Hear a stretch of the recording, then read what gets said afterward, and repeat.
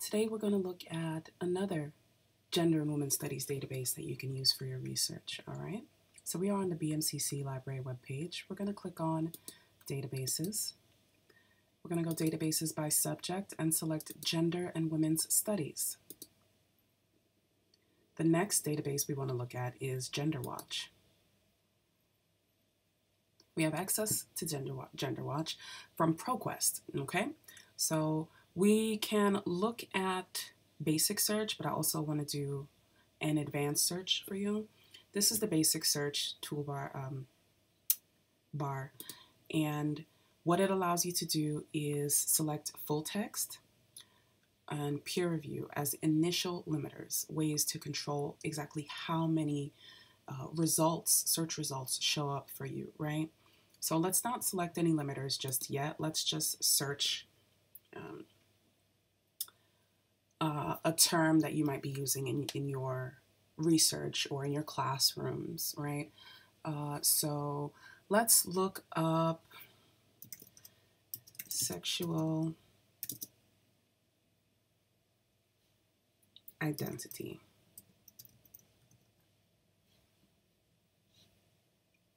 Okay, it's giving us options for search terms, so we can select male sexual identity. And we're getting 31,992 results. And that's a lot.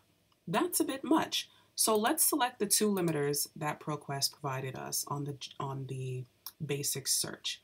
And with these two limiters, we're still getting 29,857.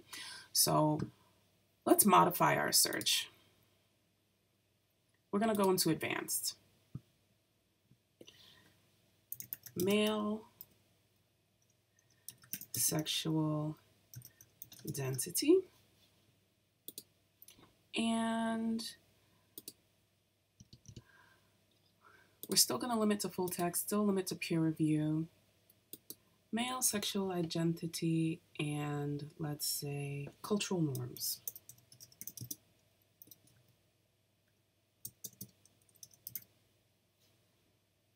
Or cross-cultural norms. Yes, that sounds nice. That sounds like an interesting search.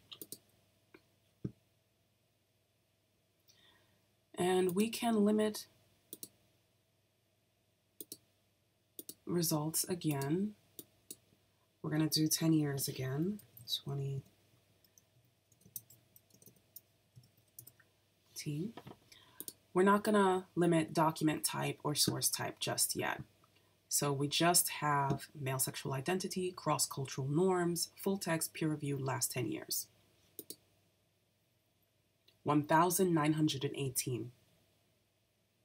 That's a more reasonable amount to work through. So from here, you can now select more limiters. We're looking at men. So those three are sufficient for right now. Sexuality, men, and heterosexuality. Okay. 558 results. All right, so this is a good place to start your research, right? So let's look at an article. The impact of masculinity, ideologies, and conjugal involvement on sexual risk-taking among young Jamaican males. And this is from 2017. Okay. So this is what an article looks like on the GenderWatch database. This is the full text, and what you'd want to do is read the abstract, see if it pertains to your research. Remember, up at the top here are the information you would need for your citations, right? Your works cited list and in-text citations, right? ProQuest allows you to download PDF, cite the article in multiple formats, most likely. Yep. You have APA, all these formats allowed to you, right? You can email it, you can print it, and here are all the options provided to you, right? Cloud saving, citation exportation, other options, and the most popular ones up at the top here, okay? But to look at PDF, you would just click on full text PDF here on the side. And then from here, you can also print or save the file, download and save, right? So same process as we did in previous videos. Hit the little save folder, rename the file as needed, and then save it to your device or to your cloud, however your device is set up, all right? And there you have it. That is how you search for resources and use GenderWatch through ProQuest. Thank you.